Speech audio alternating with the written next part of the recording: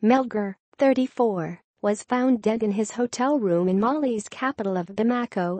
Military medical examiners determined the cause of death was homicide by asphyxiation, the New York Times reported, citing unnamed military sources. Soon after the incident, 2 Navy SEAL Team 6 members were whisked out of the country and put on administrative leave while military law enforcement carries out its probe, the Times reported.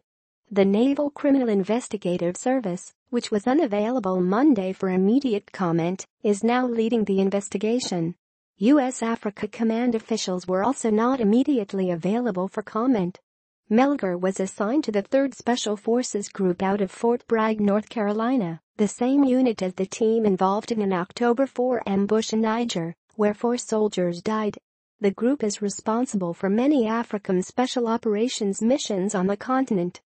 The Times reported that Melgar's superiors in Stuttgart suspected foul play from the start and sent an investigator to the scene within 24 hours.